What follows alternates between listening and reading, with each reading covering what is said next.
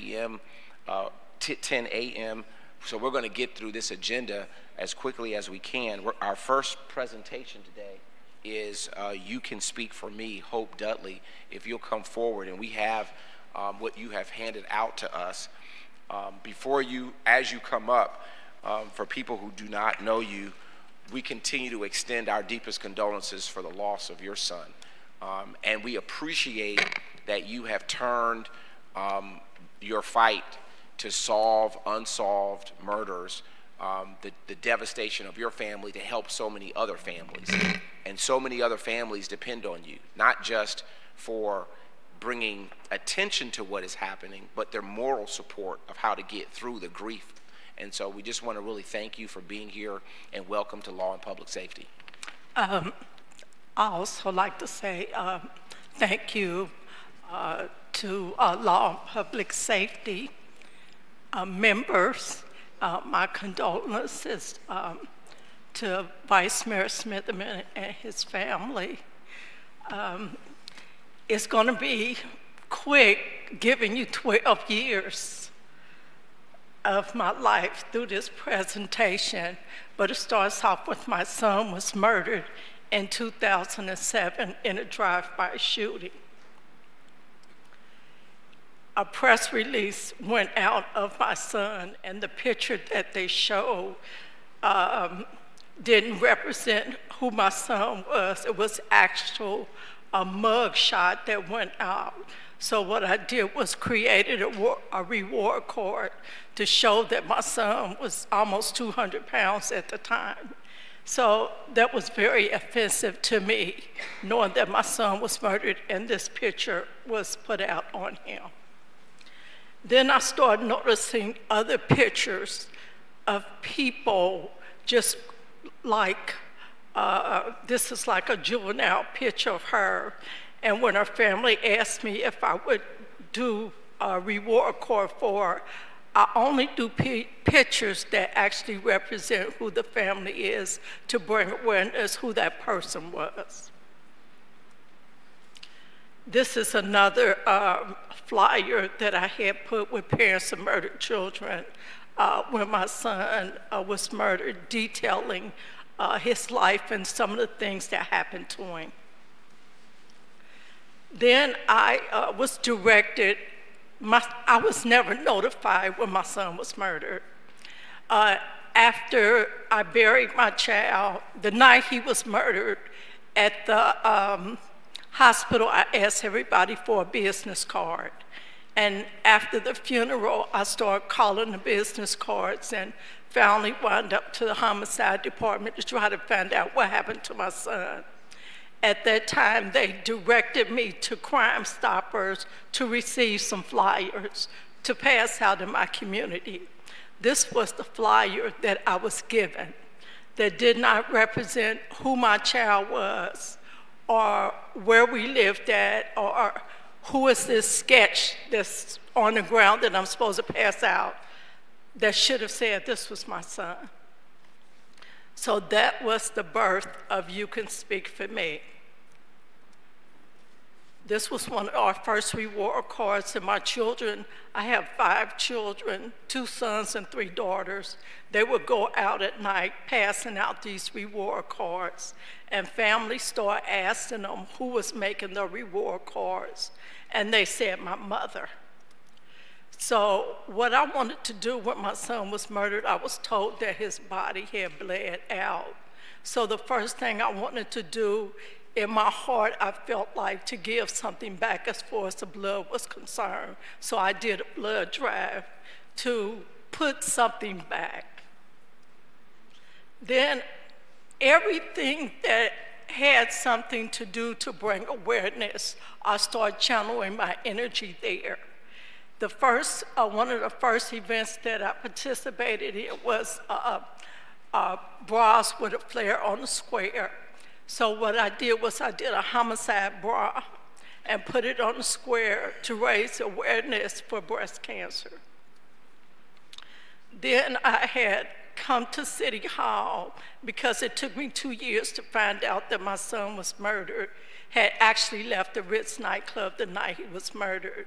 to come to City Hall and tell them that the club was violent and it wasn't any security in there. It was 2 months later when a father's son was murdered on the dance floor in the Ritz nightclub.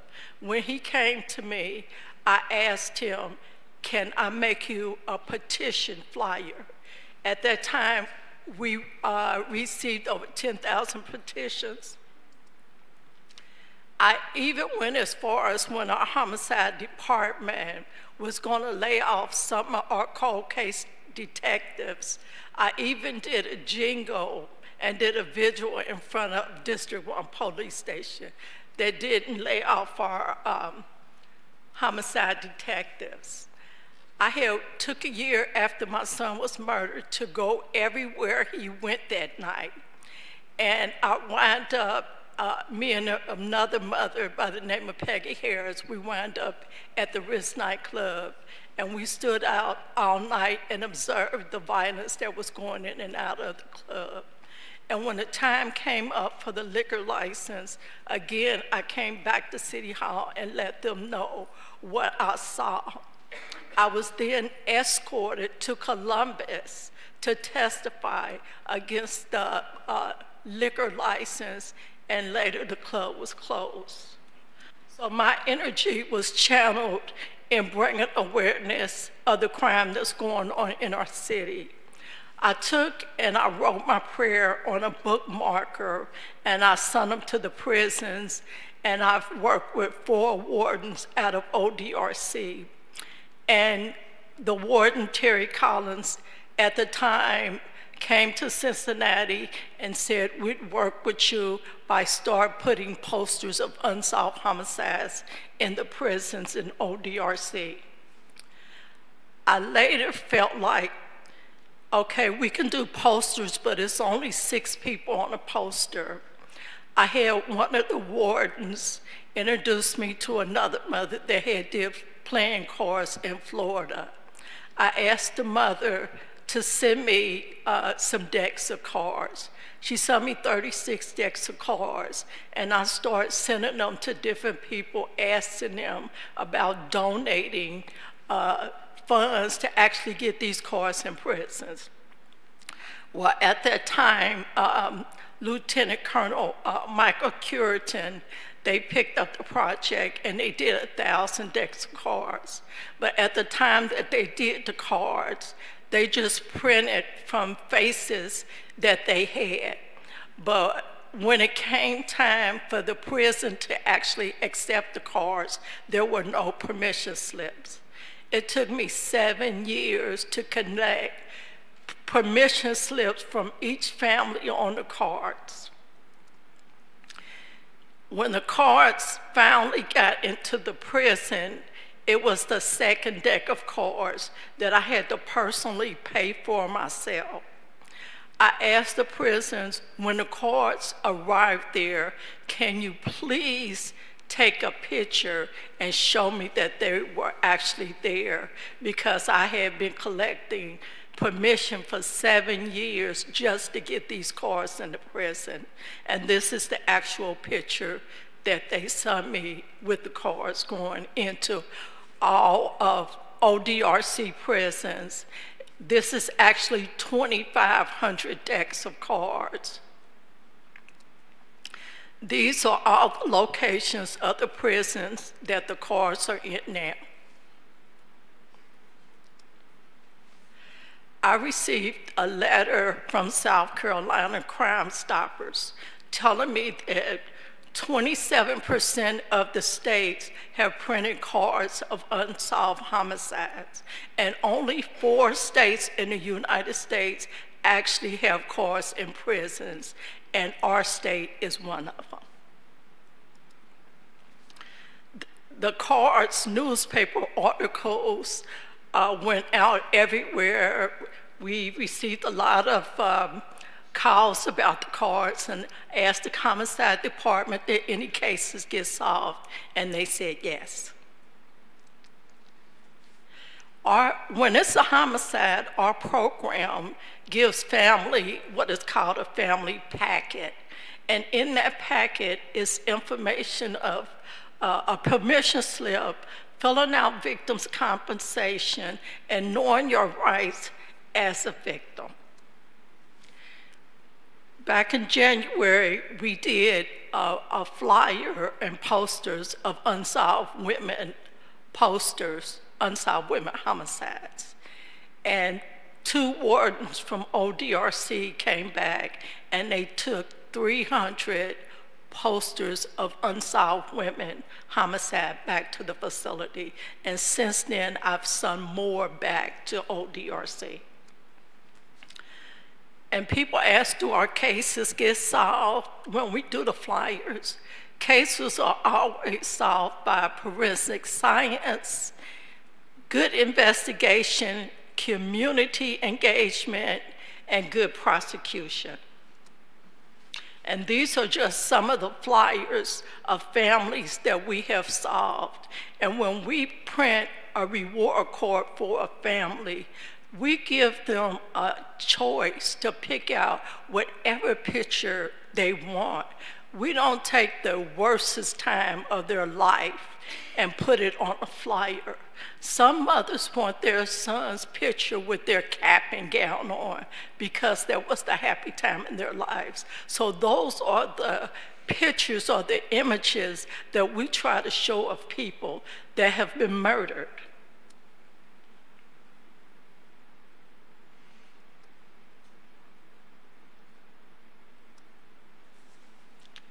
Every poster and every playing card that goes into jails and prisons are personally funded through our donations. Our program receives 2 grants from the Ohio Attorney General's office. It's SVAA and VOCA, Victims of Crime Act, and State Victims Assistance Act. That it only is to support the victim of the crime, not the prisons. But families see prisoners, guys, go in and out of prison and jail and commit these crimes. Our playing cards and our posters need to go there, but there is no funding for that. Only donations and from my own personal funds pay for these playing cards and posters that goes in our prison. I want to thank you for this time. I hope I didn't go too fast where you didn't understand what I was saying. But my goal here is today, if I was asked, what would I want the city to do? I would want a permanent cold case task force in our homicide department, not 2 homicide detectives that have been lit here from BCI, but we need our own cold case task force. And right now we're working on 2 decks of cards, which is 108 faces. So far, I've gotten all the faces except for 10. So it should be finished within the next 2 months. But right now, we work with Butler County, and we're working with Middletown. But 80% of the faces on the cards are the city of Cincinnati.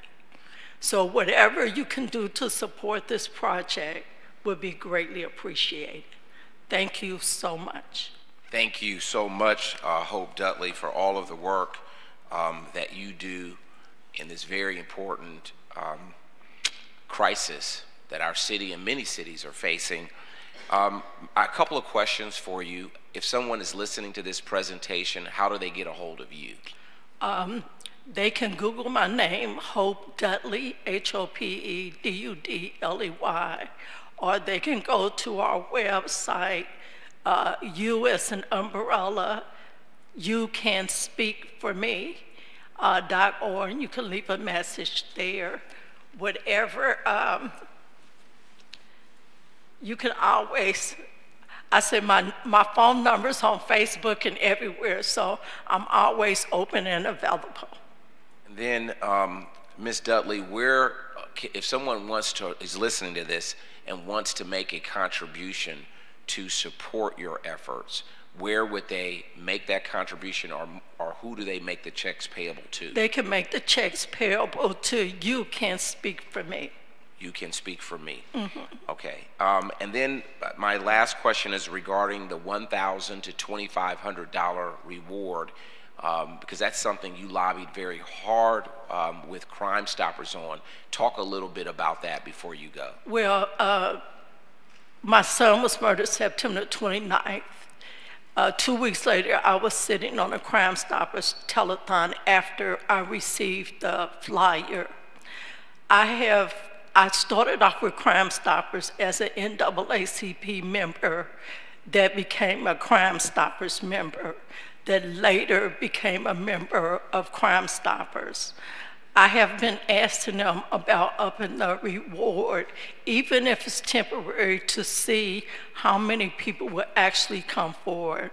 Right now, there's no data because this is just the first year, but I brought it up to Crime Stoppers, up to the board. I brought them flyers and information, and they agreed to raise the reward for $2,500. Congratulations on that lobby, and I just wanted the public to hear, and all of the volunteer work that you continue to do. A lot of people, you know, your son, because he's on the front of the page here, with the date of September the 29th. That's my glasses, see, I can't see. 2007, but you know, give us just a briefing on him, where he was murdered, and what he was doing, why he was targeted in your mind. Because a lot of people hear this information and they just think the kids that are on these pages are just bad kids and they're just into something, they're just doing something. And I think it's a way to push it out. And instead of having a mom come before us and they say, that wasn't my kid, that wasn't our situation. Talk a little bit about that. My son had went out with some friends of his. He had been hanging around the house, and they finally got him to go out. But he had two friends that had been going back and forth, shooting at each other and different things. And so my son finally went out that night with him. They first went down to Final Fridays down on Garfield, and then they left there and they went to the Ritz nightclub. My son was a passenger in the right side of the car, and one of the guys who was arguing with another gentleman that was with them decided to get out the car and get in another car. So the people that had been targeting this young man thought that he was in the car that was with my son. And when they pulled up and they fired at the car, they thought my son was in there. So he was not the target from what I was told. He was an innocent bystander in a car that could have happened to anyone.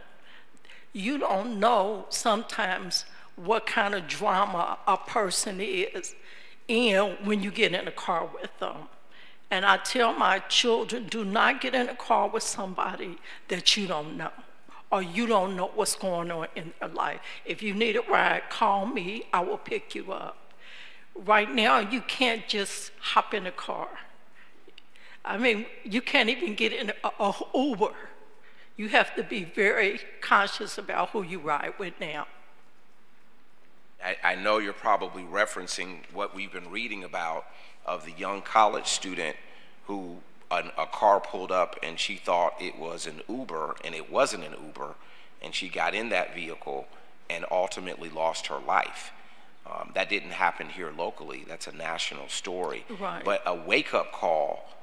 I have children that are in college. I have children that are here that use Uber all the time and Lyft, all of these services that they have to put their 6 cents in place and know where they are at all times and ask all the right questions. And so this just happened to a young person, and it's so unfortunate that she lost her life getting in a car that she thought was an Uber or an Uber driver, and it wasn't an Uber driver. But that would be the same thing if the Uber driver had been targeted and not known. Mr. Chair. Vice Chair. Ms. Stark, thank you so much for coming today and sharing your personal story. And when I look at all the things that you have done to create You Can Speak For Me, this is amazing. I mean, as a mom, I know Vice Mayor Smithman feels the same way. I mean, thank you for doing this for all of our kids and for everyone out there. And I just want to make sure that anyone that's listening, it's called You Can Speak For Me, but the U is the letter U, not Y-O-U. So UCanSpeakForMe.org. And I would really encourage anyone out there that wants to get involved that can make a donation, because this is really important. And I mean, just thank you so much for being here and for all you do for this organization. This is incredible of where you've taken this, and you know, thank you for being out there and leading the charge on this in Ohio and in Cincinnati. I just want to leave you with this. We start printing flyers per district.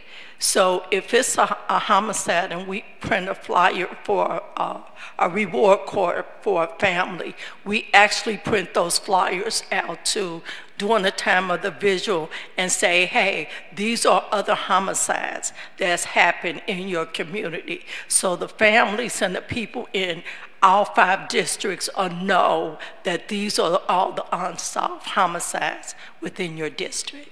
Thank you. And I also think that you're a great example of what cooperation is with our police department. And we need more and more and more cooperation. People that have information, for them to call Crime Stoppers, for them to say what they know is going on, and this mentality about no snitching. We can't say enough about cooperation from the community with our police department. And we need more of it. We have some of it, but it's not at the level that I'm satisfied with. And there are people out there that are watching this right now that are aware of a murder. They're watching their cable TV and they're aware of a murder. Some of them even go to the funerals. They're involved with the murders, and they show up to the funerals where they've been involved or directly took someone's life. On behalf of the homicide department, I'd like to say that we actually have more cases solved than unsolved. When my son was murdered, it was almost like 70 cases, and all of them were solved but 19.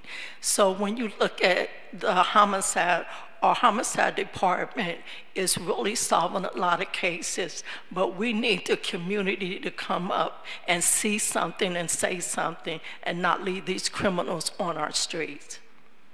We'll leave on that note. Okay. Thank you so much. Thank you. I appreciate it. Thank you.